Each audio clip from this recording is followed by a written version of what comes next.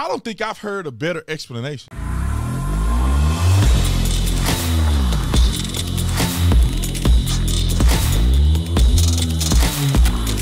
This video is brought to you by Officer Privacy. Officer Privacy, a lot of you guys have gone out and signed up with Officer Privacy to get your stuff removed from the internet. The basic way that Officer Privacy works is that people are online all day long selling and buying your information, and they put it on these sites that if you go and click on them and type in somebody's name, whatever you know, whatever information you know about them, it will typically pull up a lot of generic things that are very similar to the identity of the person. And if you know more than you don't know, you can find out who this person is online. So all of these major internet sites have your information on it, whether you believe it or not. And Officer Privacy will remove your stuff from the internet. If you want them to remove it and monitor it, they will. If you want to only pay for the service to use their technology to remove it and you monitor it yourself, you have that option. The reason why I'm even promoting them is because the owner proved to me that my stuff was all over the internet and I needed them to take my stuff off, given the fact that I'm a public figure. So first responders, for sure, need to get it taken off. And if you have a job that's dynamic and you don't want your stuff online, just go on, subscribe. There's a money-back guarantee. Obviously, it's not going to be perfect. People may still pop your stuff up, but they will monitor and continue to take it off every time it pops up. So give them a check. Check them out, officerprivacy.com/Tatum. The links are in the description section.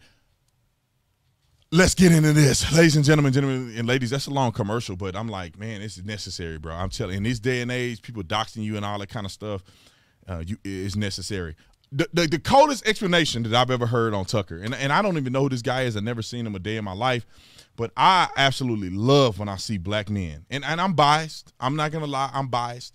I love when I see black intelligent men because I just feel like there's so many people out here that are not representing well, and it gives a perception that black men are a lot of them are ignorant. And so when you see an intelligent black man that is smart and balanced and nuanced, I like watching them go onto these shows and represent well. So this brother here gave probably one of the most thorough, even had Tucker in shock, explanations of the feminism and how it's destroying women, and women are really woken themselves out of relevance. Wrote a film. Tucker, that's a big deal for civilization, and I think in the video you played, when you hear the president use the term "made in the image of God," right? He's referencing biblical language about the Imago Dei, but what he's doing is corrupting it because God made male and female, and whether you believe in Genesis or genetics, that is what everyone has believed basically up until 7 years ago. The biggest problem with this, or one of the big problems with this, is that this entire movement has been aided and abetted, I'd say primarily by two groups. One, some of the most powerful women in media, journalism, politics, business, whether they work at CNN or MSNBC or New York Times, who have spent an entire career talking about how hard it's been as a woman to achieve equality. And then they've allowed themselves to be cowed into silence by a small group of men who are experiencing serious mental health challenges and a large group of craven activists. So for women like Joy Reid or Rachel Maddow or Jamel Hill, so again, whether they work at ESPN or MSNBC, they finally found a group of men that they're willing to submit to. Because when Rachel Levine speaks and when Leah Thomas speaks, these women feel that they have to be silent. So in effect, they are about to diversity, inclusion, and equity themselves right out of existence. God dang. Can you say it better than that? Like, I'm gonna play the rest of it, but y'all know I gotta cut it up, or they're gonna copyright me. But can you believe that we're living in a time like this? This is crazy to me, man. These people are walking themselves out of relevance to these men who are like people say the patriarchy, bro. This is another form of patriarchy. You got men dominating women's sports because these men feel a certain way. It ain't got nothing to do with how the women feel. These men are having a struggle in their mind, and they want to be women today, and then they dominate sports. That is so deep and so true. I wonder, and so nicely put, thank you for that. Do you think they realize it? I think they know it, because one of the things that you'll see, right, you may have, like Congressman Cori Bush talk about birthing persons, right? Right. But then when they start to talk about abortion, they'll tell men to shut up because this is a woman's issue. So every once in a while, an issue will come up that'll knock them right back into reality. But really what they're doing, they're robbing young girls of opportunities in sports, in culture and politics, and they are completely undermining the message that they've been giving for the last 6 decades. They've been telling girls, speak up for yourself, don't be afraid. And in many respects, Tucker, they've gone from I am woman, hear me roar, to singing, this is a man's world. It's almost like they don't really know what they want. Just throwing that out there. This is a man's world.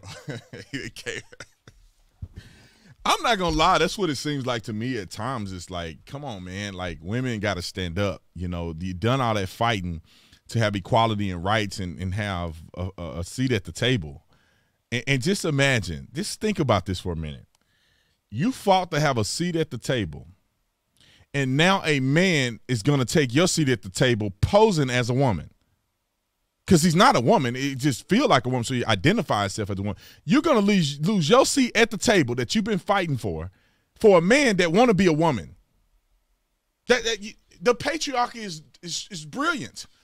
Now the relevance of women in the next 50 years, at this rate, is going to be irrelevant. Because not only are these men going to be or portray themselves as women, they're going to dominate sports and get accolades as a woman. And then when they go back in history, they're never going to tell you that was a man. They're going to tell you that was a woman from birth.